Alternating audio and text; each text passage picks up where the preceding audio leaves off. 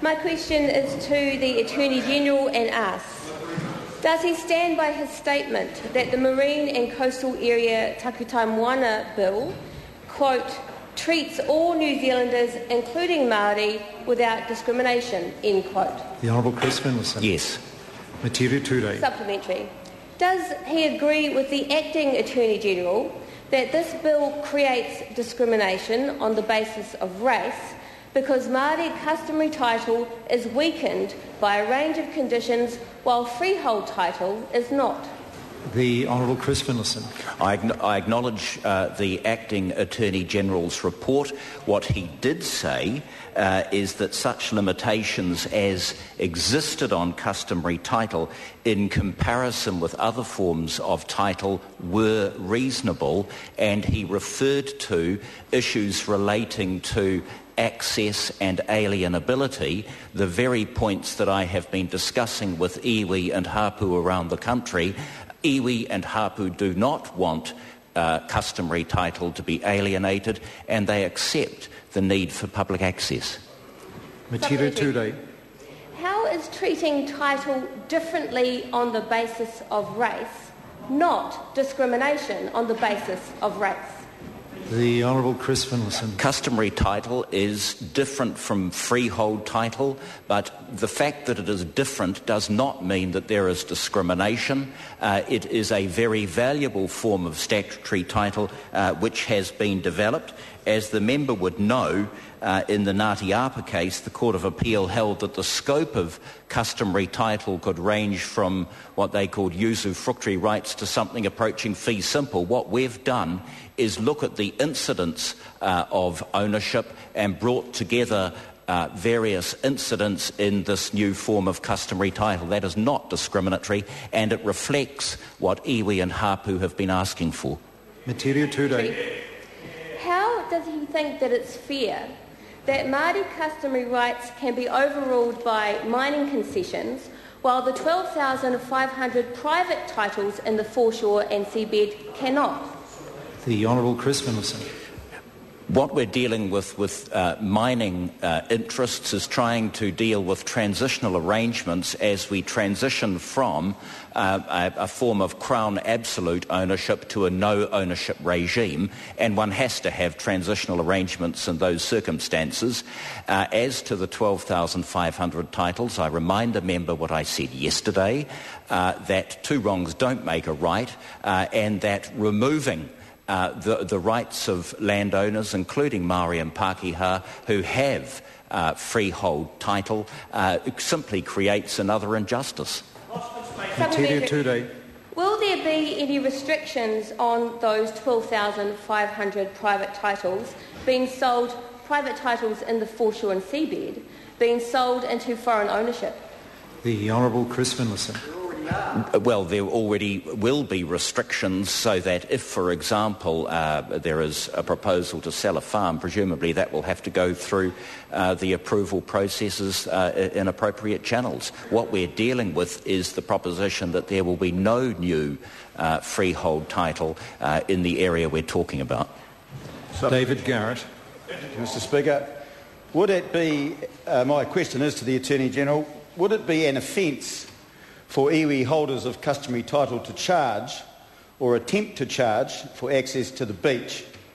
If so, which specific clause in the bill would that offend against, or doesn't he know? The Honourable Chris Finlayson. Well, yesterday I took the member through the various parts of the bill that make it clear that it is not possible to charge for access to the common marine and coastal area. And I said to the member yesterday that if someone tried to, there are regulations or regulation-making powers which will enable the Minister of Conservation to deal with the issue. I don't know what more I can say. Point of order, the Honourable Rodney Hyde. Look, I'm listening to the member most carefully, and I think it's very interesting to have what he said yesterday. But the question specifically was it an offence? And nowhere did the Attorney-General address that. Well, the member's got me a bit there. I mean, there is... Well, the member's party has one more supplementary. I'll listen carefully if it's used on this question, because I believe the Attorney-General has pointed out where it's contrary to the bill, and assuming the bill becomes law, then I presume it would be against the law to do so, and I presume that's what the Minister was saying. But if the member believes that there's greater specificity is needed, I'll listen very carefully to any further supplementary. David Garrett, supplementary. Would it be an offence for iwi holders of customary title to charge or attempt to charge for access to the beach? If so, which specific clause in the bill would that offend against, or doesn't he know?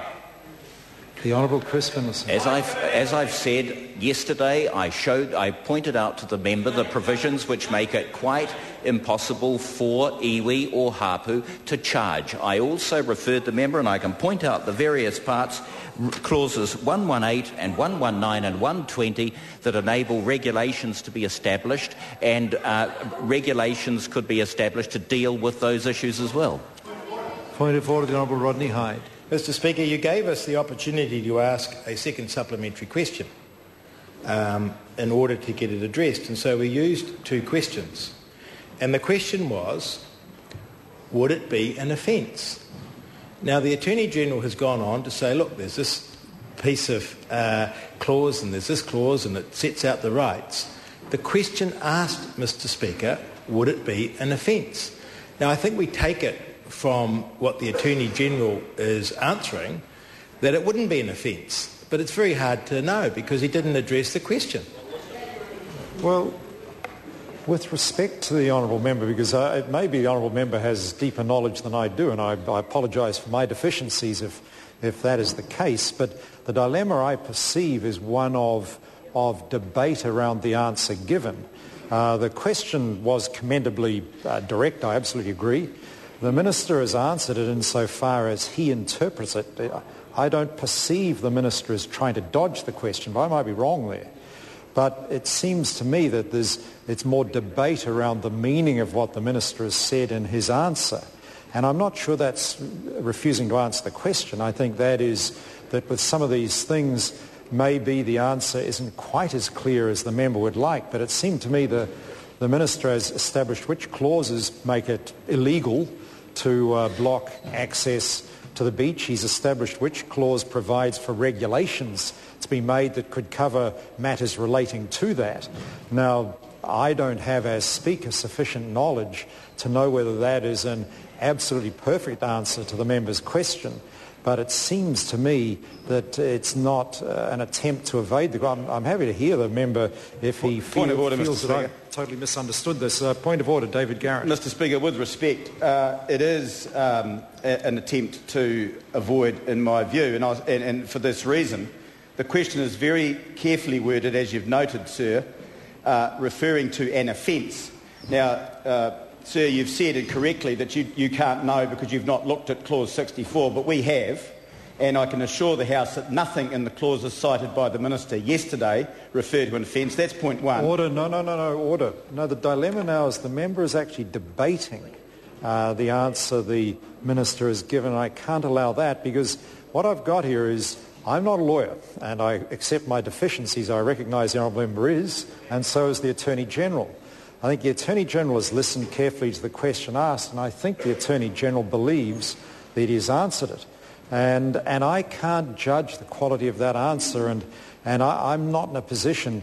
It would be a big call for me to disagree with the Attorney-General's answer. It doesn't seem to me he's tried to dodge it. But whether or not that satisfies the member, I mean, there are further days. This matter is going to be around for a while.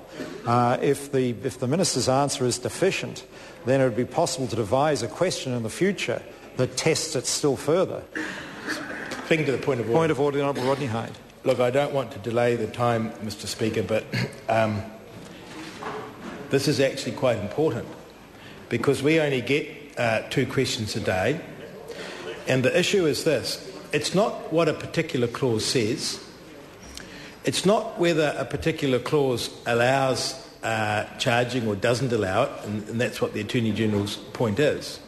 The issue is it an offence to charge? That was the question. Does this legislation set it out as an offence to charge? Now, there's no way that the Attorney-General address that. I hear the